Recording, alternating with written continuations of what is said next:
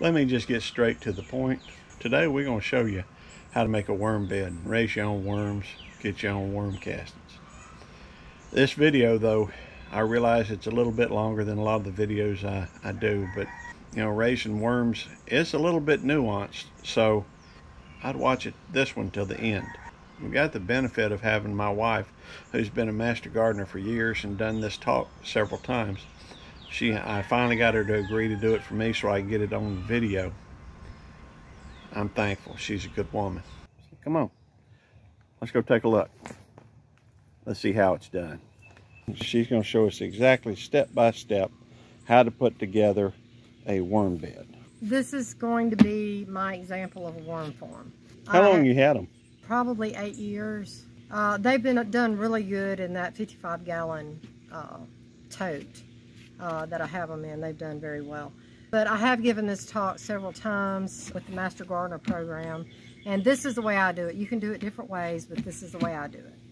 All right, so I'm using this size tote just as an example. The tote would probably be larger. You can do it in this size, but you know, a larger one would probably be better. All right, so I drill holes all in the top because you definitely want your worms to breathe. And then I put holes in the bottom so that any juices that build up in it can run out because you don't want them to drown.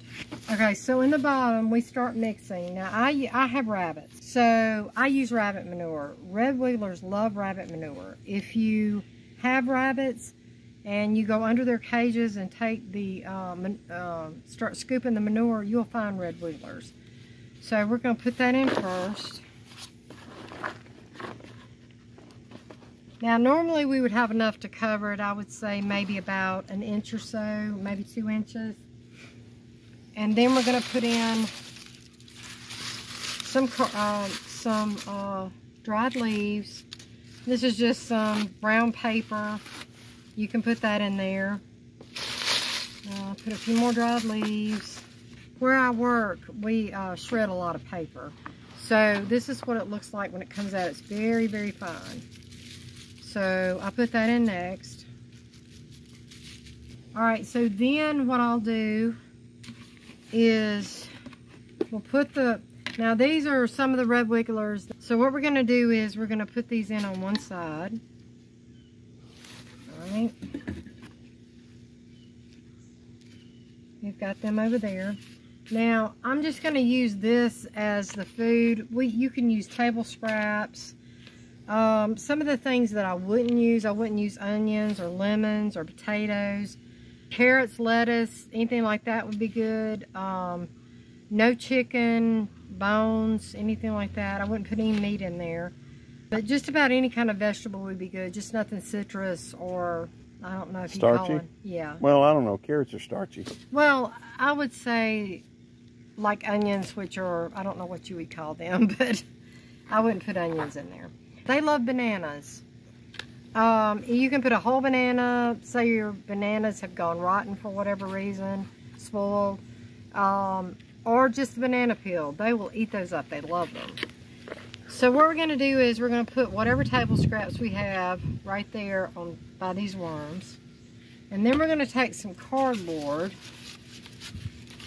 And you can soak this cardboard because it does need an amount of moisture, and if it's too dry, it just isn't going to do anything. So they'll dry up, the worms will, or they'll try to escape. They're good escape artists. All right, so I would put that there and then put a little bit more of this. And like I said, make sure the paper, the cardboard is wet. I usually soak it maybe an hour or so before I get ready to put them in here.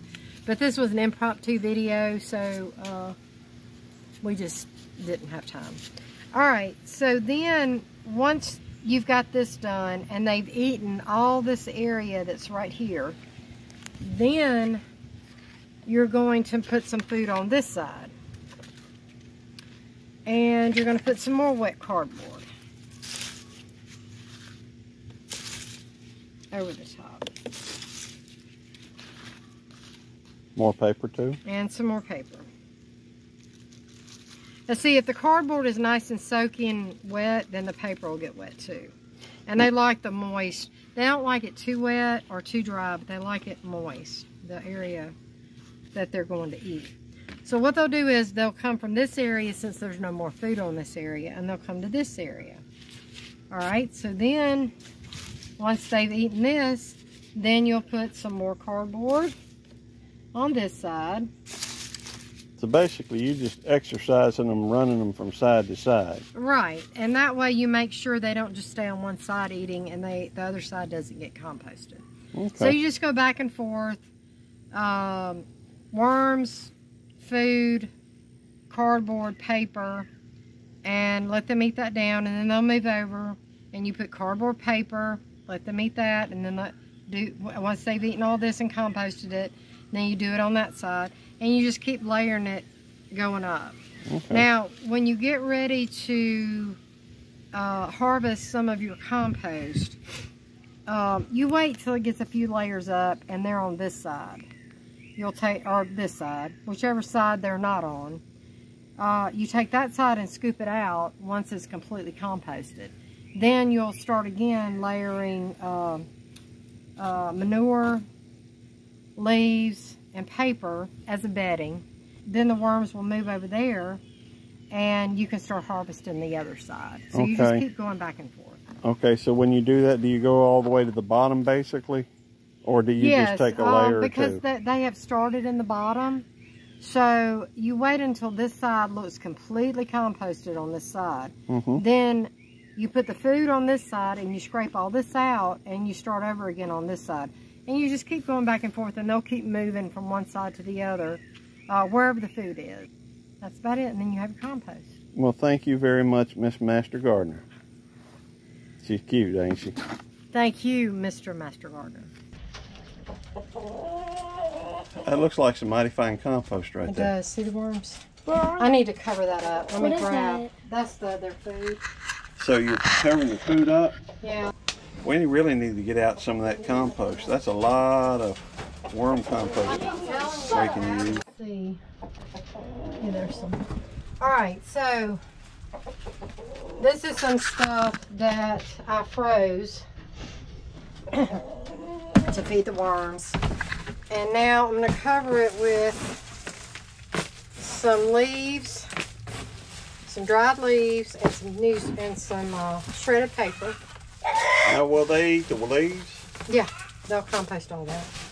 This will also help them move from this end to that end. It'll help them move from that end, from one end to the other. They follow the food, I bet. Yep, they do. All right, so now we're taking the compost on this end that has been composted, or the material that we put in here has been composted, along with the worms, into this bucket. All right, so what we're going to do is we're going to clean this side out, and we're going to move some more food on this side. We're going to show you how to harvest your compost or your worm casting. The way we're going to do it is we spread out a tarp over here, and on this edge right here we're going to put the worm castings, or the material that the worms are in right now. Now the worms will move once the sun starts hitting them. They're going to move deeper and deeper into the mixture. So we just pull the top off and put that in a different container. They don't care for the sunlight. They want it to be dark.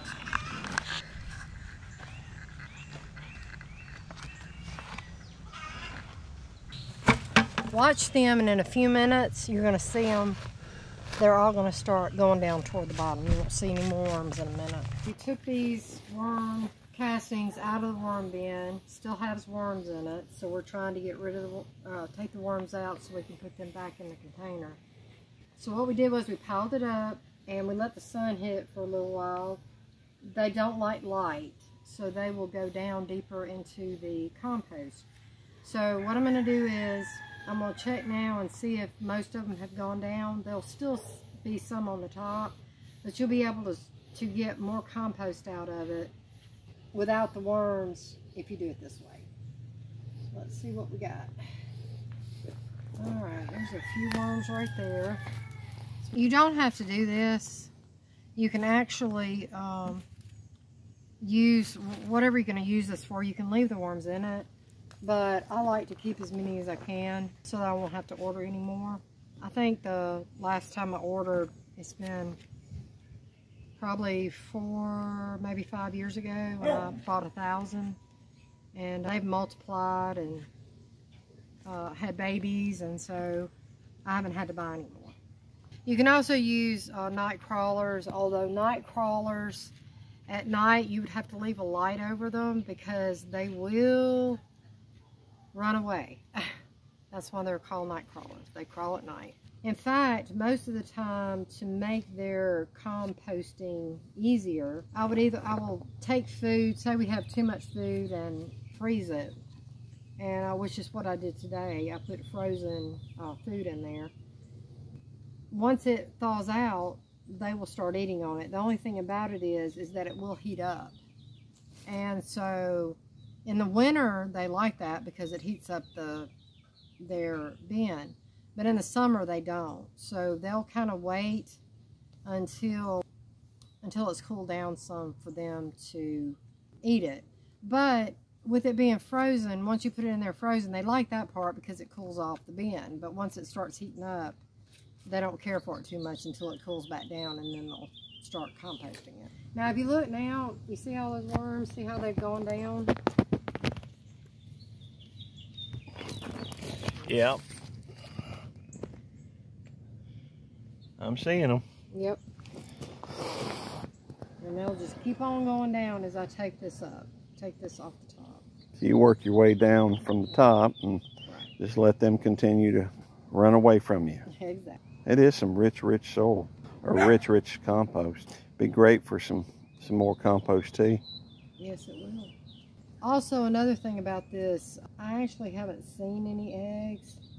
Of course, a lot of times they're so tiny, they can be mistaken for, you know, other things, a piece of trash or whatever. They're quite small. You want to try to maybe, if you see them, you know, put them back in the bin instead of using them with the compost that you have. Because you definitely want to keep making more worms.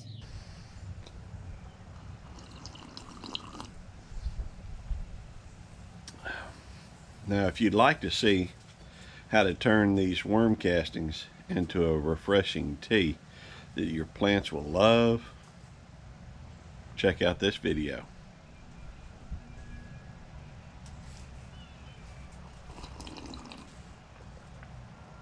It's going to be a hot one today. Shut up, Dweety. If you see any of the baby worms, they're all called Erica.